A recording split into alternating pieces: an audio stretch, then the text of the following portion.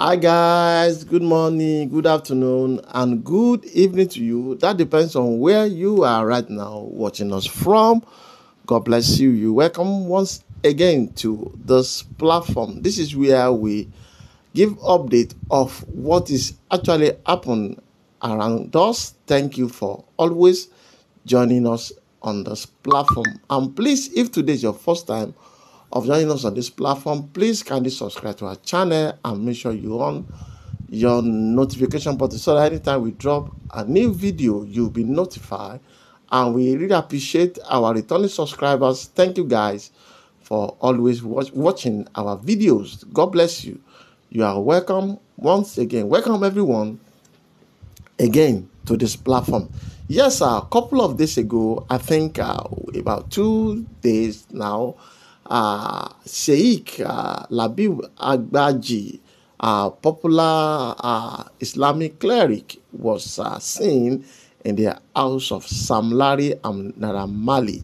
And this particular thing generated a lot of issues on the internet space, especially the video that went viral on the internet space where the man was actually praying about Mohbad, and we heard him saying that you people should say amen now, that SME. So we heard that in that particular video, and this particular video went viral, and a lot of people are really talking about that. And you know, on this platform we posted the video, at least the length about a 30-minute video, and where we see everything that actually happened on that day. And yes, Sheik Labeeb has come out now to tell us what actually happened on that particular day. He said that the video that some people caught and that went viral was not like that. And he said his statement where he asked people to say amen was not directed to Sam Larry and Naira Marley. It was directed to the Afars and all those imams that followed him to that particular place.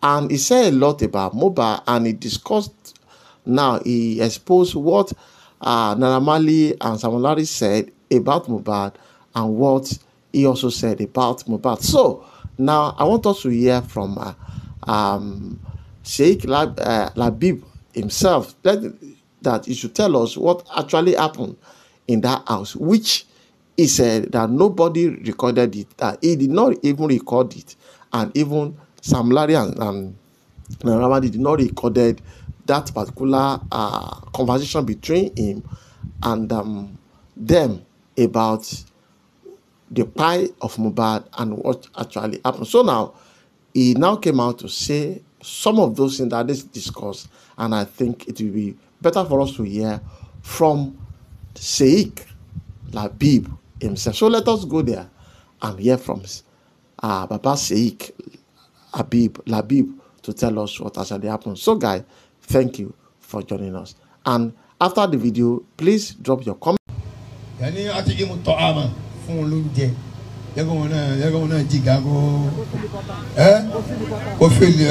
important. Most of you know why you can allow and Taba Joja, who 7 is never that can be says in a Tori Mikey or one comes to be in law, Latin is one.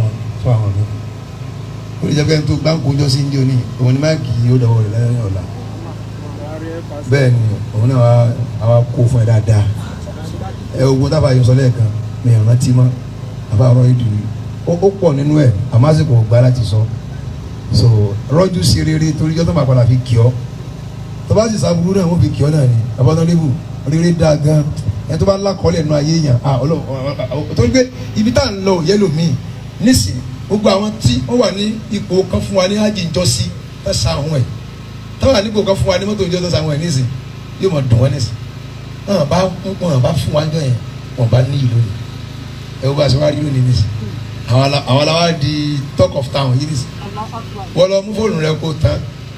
Line is a man holding me. Tabama booming was a man. I'm going to send everywhere you go. èmi náà ń pè bẹ́ẹ̀. Yẹlé Kalibuka. èmi kan ti ya wèrè lẹ́nu bọ̀dọ̀ náà nù. níbo. ẹ ṣe mo láìkí ọ̀rọ̀ tó bá yẹn létí Naira Marley. ẹyẹ yàn ẹ jẹ́ kí ká bẹ̀rù Ọlọ́run nínú ẹni tí ó ní oró Naira Marley nínú àti Sam Larry nínú ni mo wà pẹ̀lú ìṣẹ̀lẹ̀ ọmọ yẹn Mohbad mo dẹ̀ like Mohbad gan the same mo like ẹ̀ torí ológo ni irú wa ni ẹgbẹ́ wa ni bẹ́ẹ̀ ni a lè bí lọ́mọ torí ó di ọmọ tí mo bí ni ṣùgbọ́n ológo ni ẹni bá ti lógo bí ẹgbẹ́ ẹ̀ ni wọn ò pa òun náà tì èèyàn pọ̀ ní títì náà wọ́n ìtàn píìkì àwa náà nígbà tá a débẹ̀ níjẹta ẹ jẹ́ ń sọ fún kí fún yín làbárí mi lẹ́nu kúrọ́ wa la'natullahi ala al-kadhibin ẹ̀mí kí ni ṣẹlẹ̀ ó wà lẹ́mìí mi sí wọn gbàtọ́ bẹ̀rẹ̀ sí ní sọ̀rọ̀ ó wá dùn mí rìkọ́ọ̀dù kankan ẹnì kankan ò rìkọ́ọ̀dù ìtayérí ni wọ́n rí yẹn àwọn ò rìkọ́ọ̀dù torí ọ̀rọ̀ yẹn gbóná wàláì tí bá mí nìyàn tí bá pàdé ẹ̀ mí ní bá ṣeré o ọ̀rọ̀ yẹn gbóná ni o mo fi Ọlọ́run búra Sam Larry wa sọ yìí pé baba ṣé kò sí kankan ní Quran ni tó lè pa èèyàn kan tó lè sọ ẹ̀mí ń tọ̀ náà dògbòdò ẹni tó pa ọmọ yẹn káyé tiẹ̀ náà bàjẹ́ lọ́gọ́ tí kan yẹn tàná nìyẹn tíjẹ́ ta ni mo ń sọ yìí wàláì ẹgbẹ́ tí mo ń sọ o wàláì gbogbo ayé máa gbọ́ o mi ò ní parọ́ o èmi náà bí ọmọ o kọ́lọ́ ní káwọn ọmọ tí wọn náà lógo o wàláì mi parọ́ kankan o tọ́lọ́run ni mo ń sọ iná rẹ̀ mo wà o mi ò ní parọ́ wọ́n ní sí kò sí nǹkan kan tó wà ní Kùránì ní bàbá wọ́n rí mi bí àfààní ńlá tó ní àṣírí tó lè jẹ́ kí ayé ẹni tó pọ̀mọ́ yẹn kó bàjẹ́ kọ́mọ tiẹ̀ náà fòsànlẹ̀ kó kú. wọ́n sẹ́ yìí kejì kí ló kọ́ rẹ̀ Naira Marley wọ́n á ní ó wà náà kúbáyà kún wà ní Kùránì torí Naira Marley kéwú bó ti lọ ni mo ṣe ń sọ fún yín yìí eléyìí ẹnìkankan ò lè má fèmí àtàwọn ọmọ yìí àtàwọn tán bẹ́ẹ̀ bó ṣe lọ ni mo sọ fún yín yìí o Naira Marley wá ní bàbá wàláì Naira Marley wá ní as Muslim tó dẹ̀ ké Quran ó wá ń dá Sam Larry lóhùn pé ó wà náà kó bá yà kó wà ní Quran ọ̀rọ̀ yẹn wá sàbábà ó wá ṣe okùnfà tí mo fi kọrin kan ó ní kó bá yà kó nínú wọn á ní ká máa sọ pé àmì kún fàyà kúnú o. Àmì kún fàyà kúnú. Àmì kún fàyà kúnú o. Àmì kún fàyà kúnú. Ẹni bá Mohbad kò ní rọ́mọ tí ó gbèsè. Àmì kún fàyà kúnú. Ẹni bá Mohbad kò ní rọ́mọ tí ó gbèsè. Àmì kún fàyà kúnú. Ní tó fa orin yẹn nìyẹn.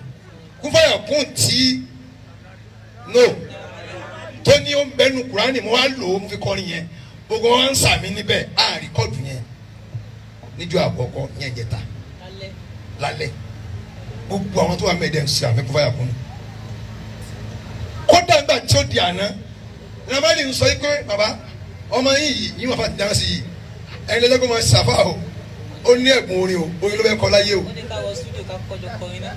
ó ní ká wọ studio ká kọ kọrin. nítorí orin àmì kún fàyà kún tí mo kọ yìí torí pé wọ́n kàn wọ́n lójijì ṣé ń gbọ́ ọ̀rọ̀ ní kọ̀ọ̀rọ̀ inú tó ẹ bá rí ọ̀rọ̀ àwọn tó ń ṣiṣẹ́ ọ̀rọ̀ ọmọ kọ̀ọ̀rọ̀ inú kàlámì pé táwọn tó kẹ́ ẹ̀rọ yìí báyìí ó ní abájọ tó ṣe báyìí abájọ tó fi báyìí wọ́n máa ń fọ̀rọ̀ wí ọ̀rọ̀ wọn akọrin bẹ́ẹ̀ àwọn àtúkà wọ́n lè sọ fún mi pé àwọn ọmọ gángan pa ẹ̀ ọdún kààbọ̀ lòun ti fojú wọn kan Naira Marley Mohbad kó tó wá kú yẹn ìyín òun Naira Marley sọ bẹ́ẹ̀ Samilari ní wàlá òun fọwọ́ kan rí tó ń bá kan bá rí báyìí kò ní fún kí sígbà ẹ̀kọ́ yàrá ó ní pé sí ààrẹ lòún gbá báyìí níjọ́ náà ó lè dákọ̀ ẹ̀ tó wà ń bẹ̀ ẹ jọ torí Ọlọ́run wá sí níbí kì í ṣe pati. Ó ní òun kàn gbàṣẹ báyìí àwọn dẹ̀ fi ṣàwádà káàkó dẹ̀ lọ kódà nígbà tó jáde kú ò tó fẹ́ máa lọ lójú ọ̀nà ó gbàgbé tí mo yé gbà àwọn tó máa mú yàn mú òun lòun tó lọ sọ pé ká filẹ̀ kó máa lọ. Ó ní bàbá ó ń ṣépè gan ni o ìpè yẹn inú àwẹ̀ ni mo wà àfa kò tọ́ sí mi kí n máa lanu sọ irú ìpè yẹn ní ìjókòó yìí gbàtọ́ wá di àná àwọn bẹ̀rẹ̀ sí àti irú àdúrà àwọn èké wàláhì aláhì súnmọ́bìlá ilẹ̀dí ilá ilá wà mo fi àwẹ̀ tí ń gba ìbúra lọ́dọ̀ Ọlọ́run wọ́n sì àmì àwọn àfa yìí ni mo jáde mọ́ pé ẹ sàmì náà àwọn àfa ọmọ kí o tètè mi mú wa ni mo jáde mọ́ pé ẹ sàmì náà wàláhì tàláhì súnmọ́bìlá ilẹ̀dí ilá wàlẹ̀ ayélujáyò tí bá ní Kùránì nìkan ní bá mú lọ́wọ́ kí ẹ tó ṣe báyìí àwọn àfa yìí ni mo jáde mọ́ pé ẹ sàmì náà because àwọn táwọn bá kàn ń ṣe àmì ò ṣe àmì but sẹ́mọ̀ kámẹ́rà jìnnà sí wọn ẹ lè rí wọn wọn ò sọ pé àmì mo ṣe àmì bàtà sí ní ilé ọgbà kí n tà máa pariwo bí kíni wọ́n ń sàmì àwọn ègbè tásẹ̀ fúnra wọn lánàá ló jẹ́ kí n ráyè ṣe títí tòní táwọn gẹ́gẹ́ ṣe fúnra wọn lójú ara mi níjẹta mo ti di ọ̀hún mo ti dẹlẹ́rìí lọ́dọ̀ Ọlọ́run tí ó máa ran kan kí n sọ ní tí mo rí tí ó sọ pé tí n bá sọ tí n bá bẹ̀rù ojú ayé níjọ́ tí n bá wọ kòtò gbogbo ẹgbẹ̀rún bílíọ̀nù yẹn kò lè gbà mí lẹ̀ àbí kí n sọ tí mo rí ní tí mo rí ẹni tó ń gbọ́ nǹkan náà kàbí tí ń wo social media gbogbo ohun tó bá ń lè gbàgbọ́ o èmi sọ tèmi òun nìyẹn ẹ mo kílẹ̀ ẹ̀ báyẹn bí mo ṣe jókòó ń bẹ̀ Samilari sàmì Naira Marley sàmì ní jókòó wọn yẹn àwọn nọ́ọ̀sì kọ́kọ́ bring up èpè tó sì pè gan òun ló kọ́ sí pé ṣé kò sí kankan nu Kùránì tí ó lè ba ayé ẹni tó pa ọmọ yìí jẹ ni tọmọ tiẹ̀ náà kú lójú ẹ̀ Samilari ló sọ bẹ́ẹ̀ bàbá àfààní ọkọ̀ kọ́kọ́ ti ṣépè fún rẹ̀ náà torí wọ́n rí pé mo àtàkì àwọn ẹni tóun náà ń bínú wọ́n lè lójú wọn tí wọ́n àtàkì wọn náà mi sáà fún ọ lówó mo sáà fún mi ní kẹ̀kẹ́ ẹ gẹ́tẹ̀ èmi ò fọ́ mi ò fọ́ tó kàn pẹ̀lú nọ́sẹ̀sì o wọ́n so mo lè sọ tí mo fẹ́ sọ lójú wọn wọ́n lè sọ títí wọn wọ́n lè ṣépè sí wọ́n tún wá bèèrè ọmọ mi sí nǹkan kan ò sínú Kùránì tó lè báyàn yẹn lọ ayé ẹni tó kọ́ máa yìí tàtìtàtìtà tí gbogbo ayé rẹ̀ ó bàjẹ́ tó ní tó ọmọ kan ò ní kú fúnra yẹn mọ́ èyí Samilari ṣe ó pọ̀ gan ṣùgbọ́n Ọlọ́run ló wà bẹ́ẹ̀ Ọlọ́run ló mẹ́tí ń sùn tọ̀hún tí wọ́n ti sẹ́ mí àlá o ìmọ̀ ní àmì ìdá o Ọlọ́run ọba ló mẹ́ni tó ń ṣe o. bẹ́ẹ̀ àwọn báyìí dà tó bẹ́ẹ̀ kọ́ ní yẹn dà ó yá wọ́n ti lọ.